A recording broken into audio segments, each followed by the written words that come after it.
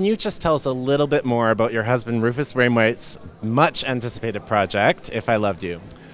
Absolutely. It was an idea that he had to basically do an evening of Broadway love duets, but instead of the conventional way of a man singing to a woman or the woman singing to the man, to actually have two men singing those duets. To me, it's sort of conceptually a little bit of follow-up to his Judy Garland tribute, where he also took that material and basically inhabited it in a different kind of way. And it was just too good of an idea and a concept to pass on, even though, I'm the artistic director and he's my husband, and, why is he in the festival all the time? But I always say, he's the much more talented in our family. If only one deserves to be in the festival, it should be him. But since I'm employed, they can't really get rid of me.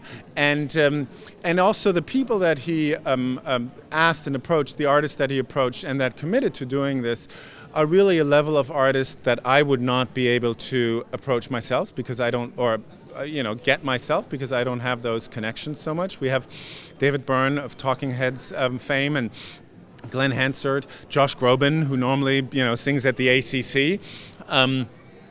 Andrew Reynolds, who was the original lead in Book of Mormons and is in this TV series called Girls, which I think is in Canada as well, right? Yeah. Okay. Oh, he's so handsome. Oh, yeah. Okay.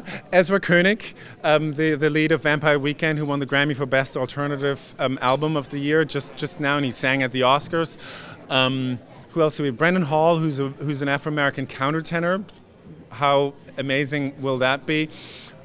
Stephen Page of the Bare Naked Ladies. So it's a really amazing, Glenn Hansard, it's a really amazing group of people that he put together.